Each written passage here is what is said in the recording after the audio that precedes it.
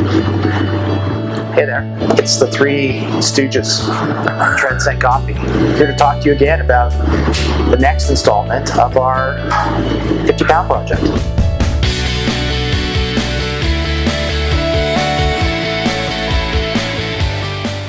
What are we drinking today, Josh? Today we are drinking our first naturally processed coffee of the 50-pound series. It's a naturally processed Caturra from, once again, the same mill, the Sumava de Lourdes mill, but actually this was grown right on that farm on the Monte Lourdes plot. So Francisco Mena is both the miller and the farmer. Cool, what does natural mean? So when we talk about processing, we're always talking about how you get from coffee the fruit to the seed inside of it. A natural process just means that the cherries are picked, sorted, and then dried on raised beds, whole cherry, until the whole thing is dry. That's a pretty risky form of processing because if it rains, or if it's not warm enough, or if it's too humid, the coffee cherry won't dry properly, and you'll get like lots of moldy flavors. But fortunately, this part of Costa Rica has a really great dry season, as well as lots of high winds, which can be damaging for other reasons, but are actually great for natural coffee production.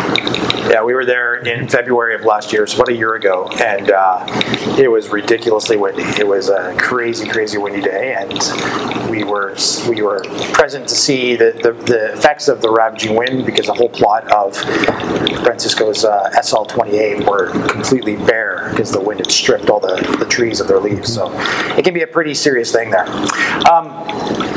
Maybe you talked about naturally processing coffee and how it works.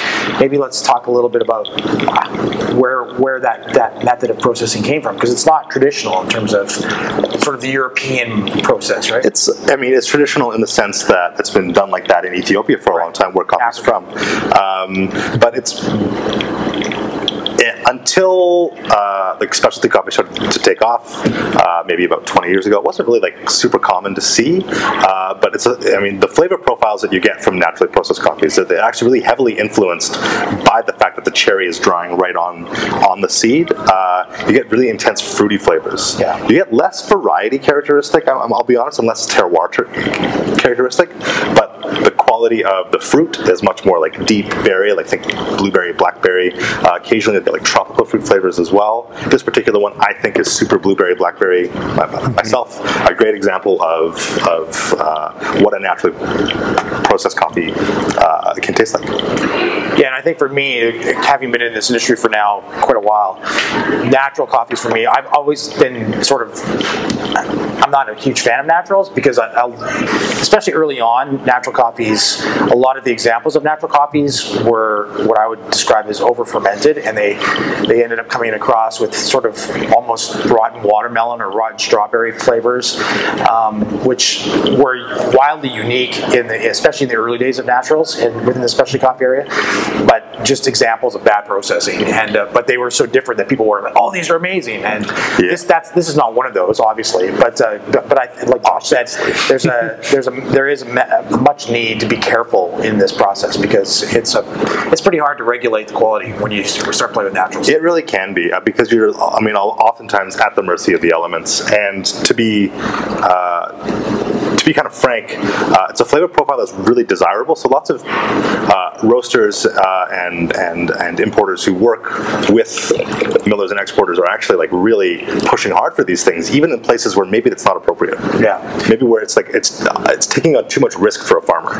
Yeah. So in an environment where it's very, very humid, it's a really risky process too. Like I remember going to Honduras one time, and they had this little farmer had a little greenhouse, and it was already hot and humid outside, and then you walked into the greenhouse and it was 100% humidity and 40 degrees, and I'm like, you guys should not be doing naturals here. Like it's just not a good condition for it. You have to design your systems for it. Yeah. And I mean, we're still learning more about how it works, and I think this is a really exciting time in specialty coffee because all kinds of new interesting processes and ways of controlling existing processes are coming out. And again, like, that's what this project is all about. It's all about finding really great examples of really high quality production and unique processes. In this case, this is just like a natural process coffee isn't super common out of Costa Rica yet.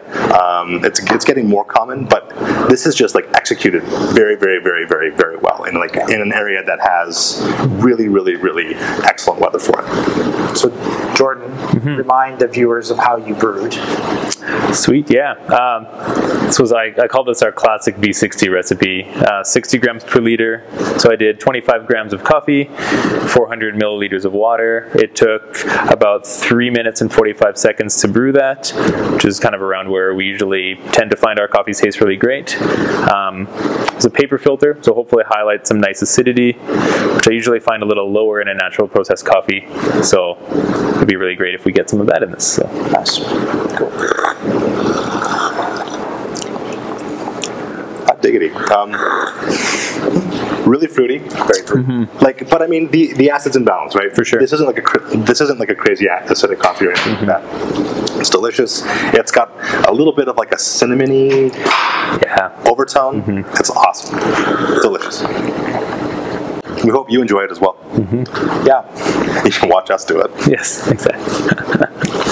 No, it is a great example of what a natural can be, right? Where you get. I think one of the interesting things for me with naturals is that essentially, for those of you that haven't had a lot of exposure to them, it's just this complete departure in terms of coffee from what you're used to.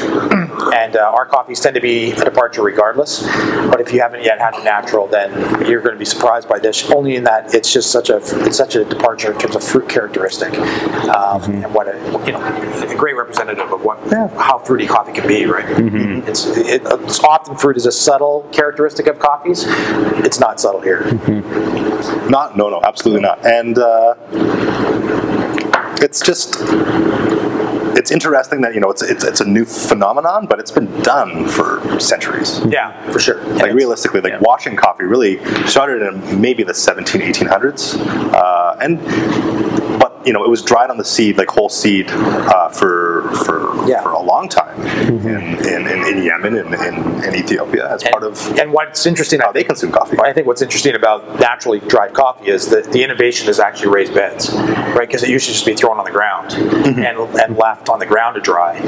They didn't have beds, and that obviously that process, which is still used in a lot of places, like still in various places, in Indonesia, where they dry coffee on the ground. Oh, they do it everywhere. Everywhere. It's just that makes the quality even less consistent because now you have the influence of mold and contact with the ground, which is and animals and things like that really too. Sketchy as well. Yeah. What's great is this is what specialty coffee is all about, and it's all about also recognizing the work that's being done on the production side, on the agricultural side, so that we can actually appreciate more about coffee, more like it's like wine or like tea or something like that. Cool.